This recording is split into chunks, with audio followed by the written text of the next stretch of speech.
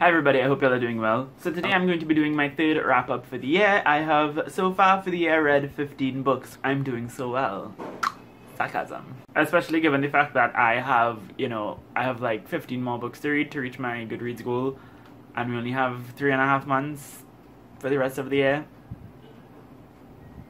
Yeah. Anyway, so the first book I want to talk about is a non-fiction book that I listened to on audio, which is In the Country We Love by Diane Guerrero. You might recognize Guerrero from her roles in Orange is the New Black or Jane the Virgin. Her parents came over from Colombia to the United States in the 1980s with her older brother, and then they had her in the States. Unfortunately, they were never able to receive their documentation, no matter how hard they tried, so when Guerrero was 14 years old, her entire family was deported back to Colombia. So this memoir, I would say, is separated into two parts. The first half is definitely life growing up with undocumented parents and what that is like, and it also sort of served to establish the kind of relationship she had with her parents, her brother, and the people in her life. The second half of the memoir is obviously after her parents were deported and how she had to kind of fend for herself, how she had to depend on the mercies of this woman is standing at her window looking directly at me.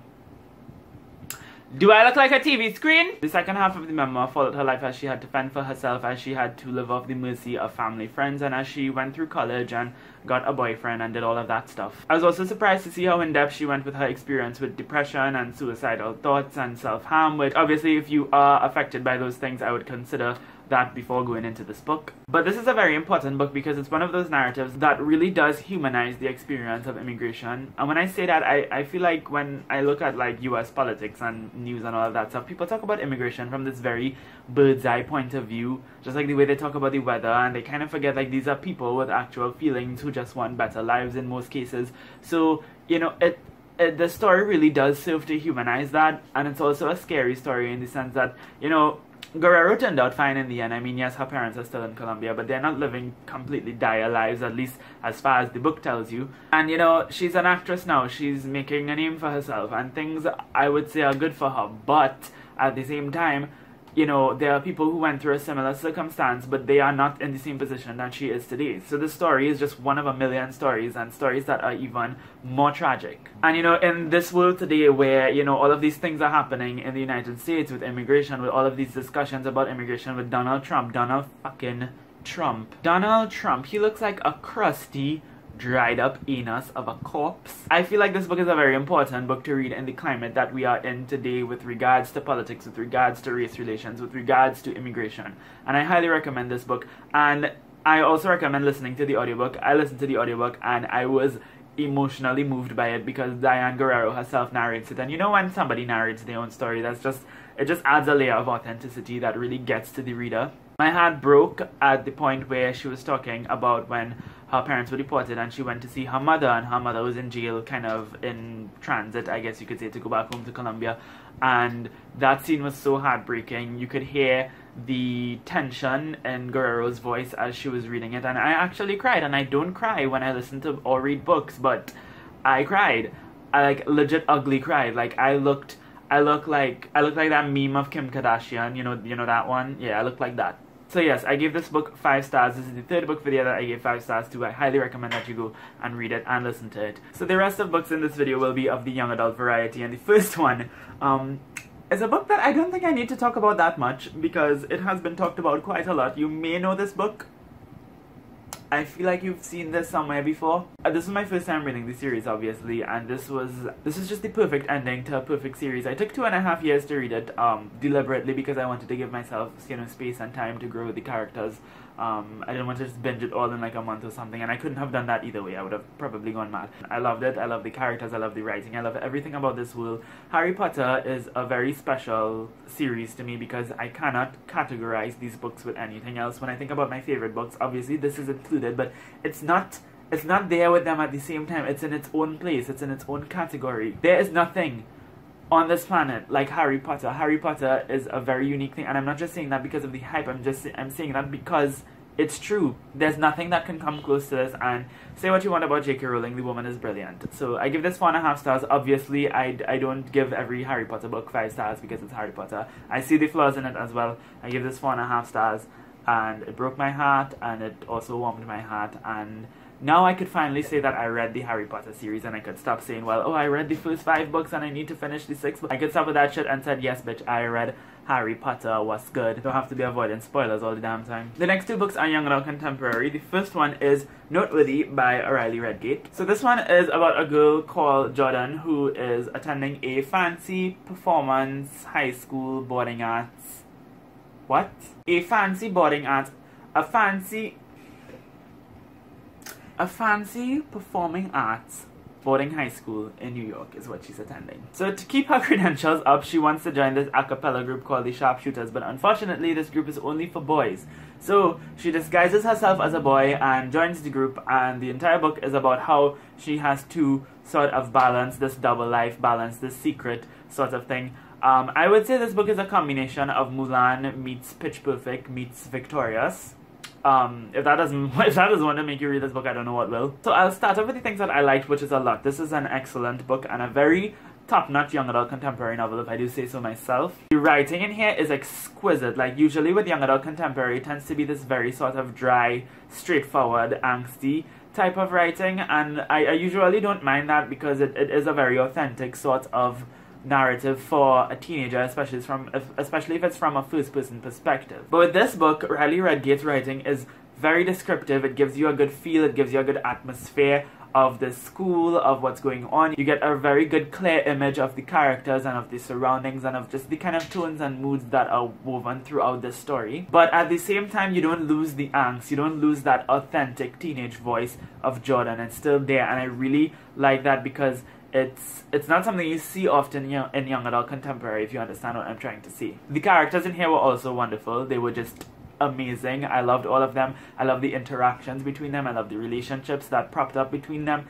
It was top notch. Also, the main appealing thing about this book is all of the commentary that we get throughout the story. So obviously there's a lot of commentary in here about gender because of the whole situation. We have a girl who's disguising herself as a boy and entering a masculine space, a space that she's not supposed to enter. So she's kind of learning things. She's kind of seeing things in a perspective that she never really saw before. There's also a lot of stuff in here about sexuality because the main character, Jordan, is bisexual, and she's sort of coming to terms with that and discovering that throughout the story. And also this has a lot of discussion on class, and I've never really seen class discussed in young adult contemporary like this before. Jordan is attending the school on scholarship. She's from San Francisco and she's the daughter of Chinese immigrants. Her parents struggle financially. They're very poor. They often live hand to mouth. At some point it was mentioned that they were on food stamps. On top of all of that, her father has various disabilities and medical conditions which incur a lot more costs onto the family. So you see Jordan struggle with that throughout the novel and have to deal with that throughout the novel, and I really enjoy that because here she is. She's a poor girl and the daughter of immigrants in a sea of rich white kids, and that created a really good discussion. The only thing I did not like about this book was that it made it look very easy for someone to pull off something like what Jordan was doing. We didn't really get to see a lot of her struggle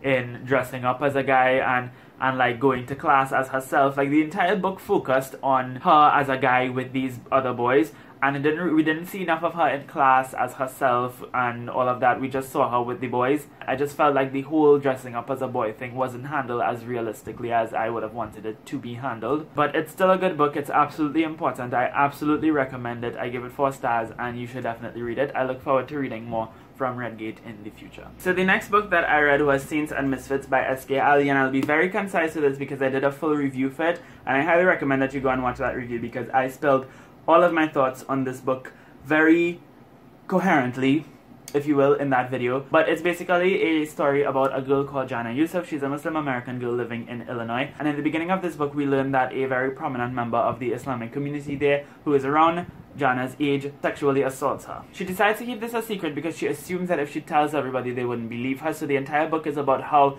she sort of has to deal with this internal struggle while balancing out her everyday life. She has a crush on another guy, you know, she has a bunch of family issues, she has a bunch of friendship sort of things going on, and I really loved this book. I was impressed with the way that S.K. Ali was able to have all of these different characters in this story and yet not make them seem two-dimensional because there was so much characters. I love the Islamic representation, the things that Jordan had to say about her religion and how certain things affected her. I love the whole underlying discussion about how we have this sort of thing in a lot of Islamic communities and religious communities and just communities in general where we revere certain individuals and we just view them for what they present themselves as, when in reality they could be the most disgusting scum and you wouldn't even know. As I went through in my review, I did have a couple issues with this book. I didn't particularly care for the writing, and I felt like the book should have been a bit longer so that we could have had more time with all of these different characters, as well as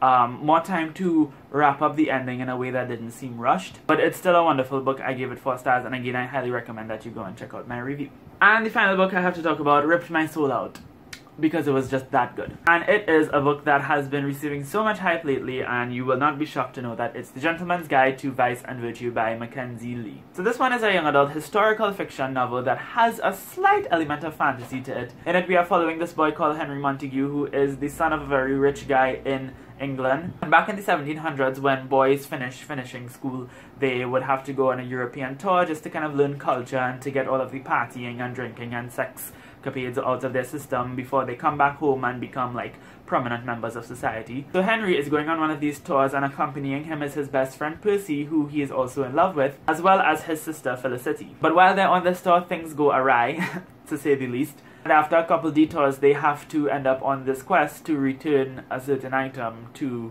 a certain person, thing, so that when you read it, you'll understand. So the writing in here is absolutely wonderful. I feel like Mackenzie Lee did an excellent job at capturing the voice of an 18-year-old boy in that time period. The characters were absolutely amazing, and we had a lot of commentary with regards to identity, with regards to politics, because obviously Percy is bisexual and he is in love with his friend who is a boy and who is also biracial because he's half black, half white. Right there we get a lot of commentary throughout the story about what the experience of a biracial boy back in those days would have been like, especially going on tour, seeing all of these different people. And Percy also has epilepsy, and Monty wants to cure him, but he has to sort of come to terms with his ableism throughout the story, which is something that I really enjoyed. And that was also a really main thing about this book, him coming to terms with his privilege, because even though, yes, he's bisexual, he's still a rich white guy, you know. And his sister is a very feminist person, and she wants to become a doctor, but obviously she can't because there were no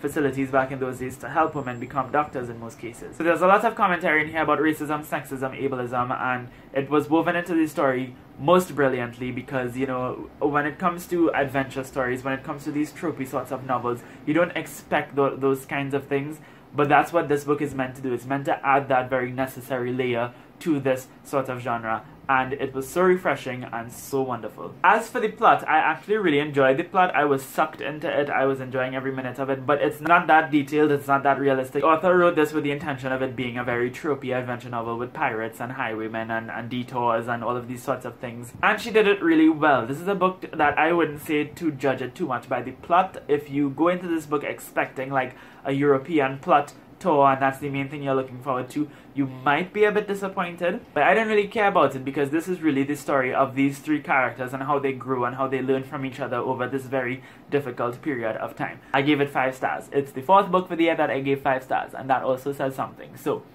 you need to read this book and fix your life. I absolutely adored it, and I could tell that this could be either my favorite or one of my favorite books for the year. And yes, that is everything I have for you all today. In the comments down below, I'd love to know if you have any thoughts on any of these books, if you've read them. Thank you so much for watching. I hope you have a lovely day, and until next time, inshallah, keep reading.